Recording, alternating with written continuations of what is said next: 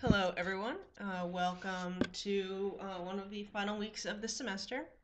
This is our second to last lecture, and today we're going to be talking about how to protect and hide text in Microsoft Word.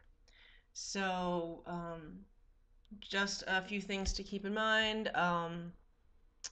These are ways to help protect your text. They're not definitively secure, but it's a good start. So. um, First, a couple of things that we can do. You can, when you have a document, we looked at this a little bit in the track changes video, very briefly, but you can restrict editing, which basically limits the extent to which others can edit and format a document.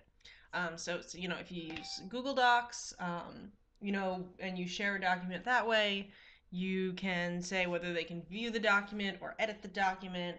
Um, and this is a method of that. If you're sharing this with a lot of people and it's a draft, but you don't want too many, you don't want too many people messing with it because that could get messy, then you can restrict editing. So I clicked that button, um, and you can basically you can um, limit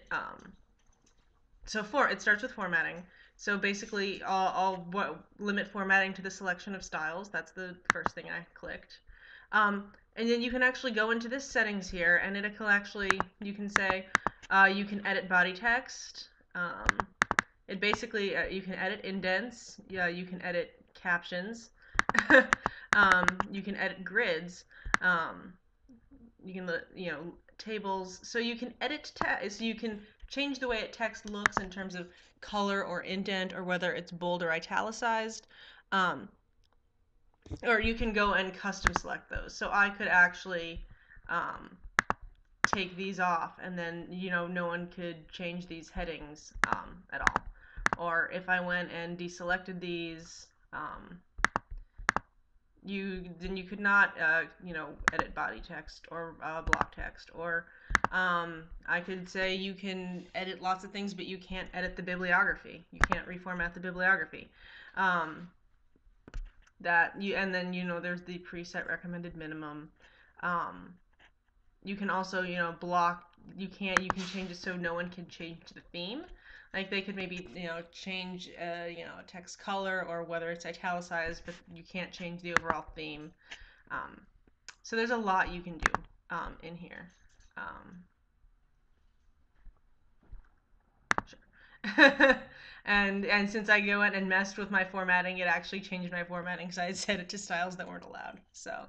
Um, so you can also allow certain types of editing. So you can make it read only, so they can only read the document.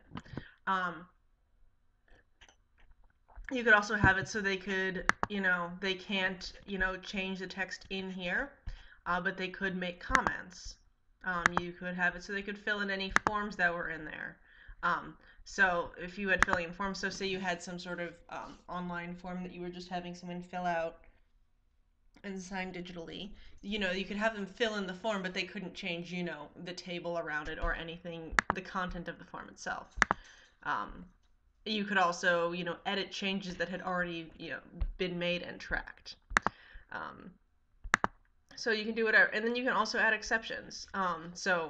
This is hard to show if I don't have a bunch of users connected to a document, but basically you would, put their Windows, whatever email is associated with their Microsoft Word account.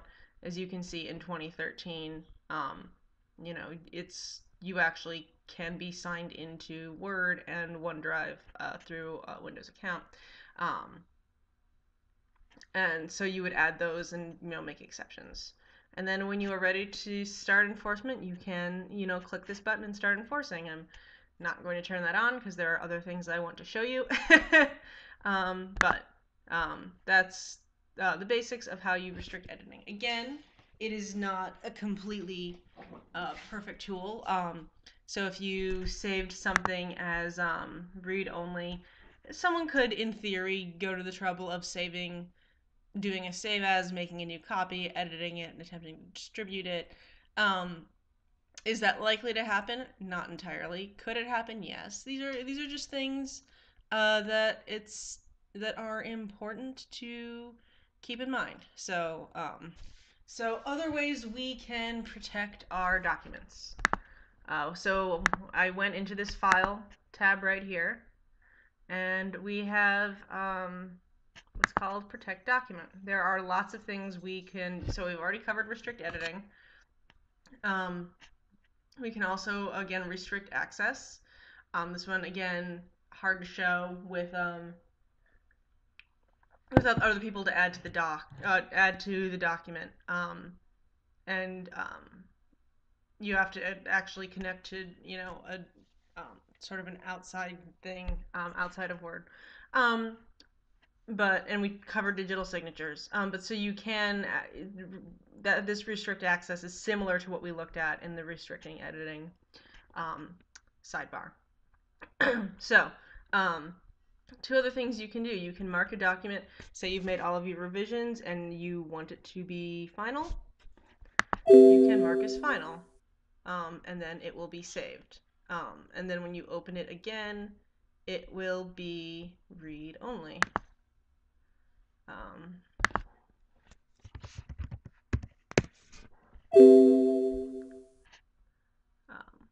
so then you get this, its proofing marks are turned off, and you can see that it is read only.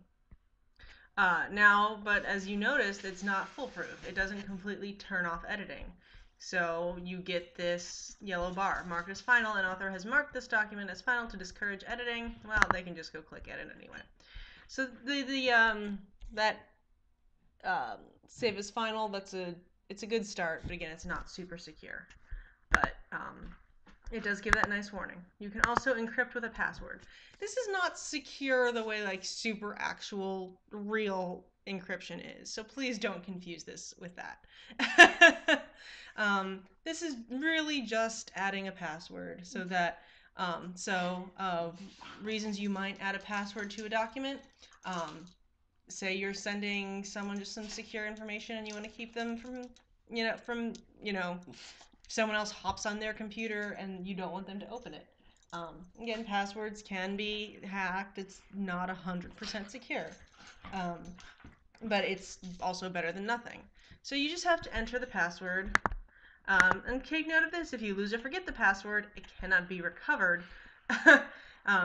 Word notes that it is advisable to keep a list of passwords and their corresponding document names in a safe place. Pardon my dog.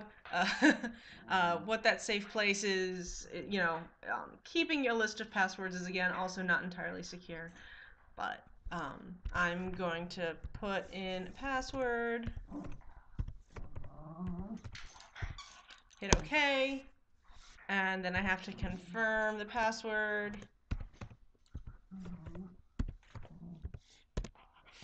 And now a password is required to open the document. So if I want to open it again, so I'll close it. We're gonna save to make sure that sticks. And now I don't remember where I saved this to. That's awesome.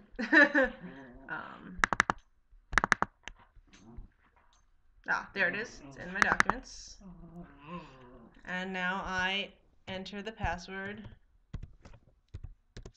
and I can get into the document. So there we go. And see, since I had turned off since I pressed that edit anyway button, this comes up. So it's not really the final version. So hide text. So this is also not an incredibly super secure way to keep things private. But if there's some text in there you just don't want someone to see, it's a way to do that. Keep in mind it is easy to turn off if someone knows their way around Word.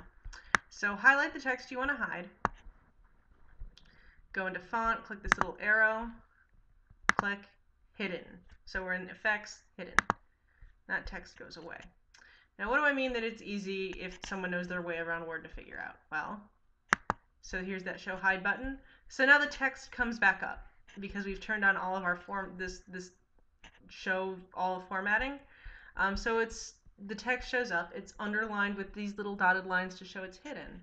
But it comes back so you can see it. Alternately, Um, and then this is actually a good feature from this is an upgrade from 2010. In 2010, it was actually easy to just uncheck hidden, and then everything would show. So, but again, if someone really wants to check and they know what this button does, anything you hide will show back up again. So, but it is a useful tool in case you ever want to use it. So those are the basics of how to protect and hide text in Word. Again, not the highest level of security, but also better than nothing. So, um, it's a good start. If you have any questions, let me know. We are wrapping up. We're coming down toward the end of the semester. You guys have been fantastic. And I look forward to seeing those final projects. So, have a good week.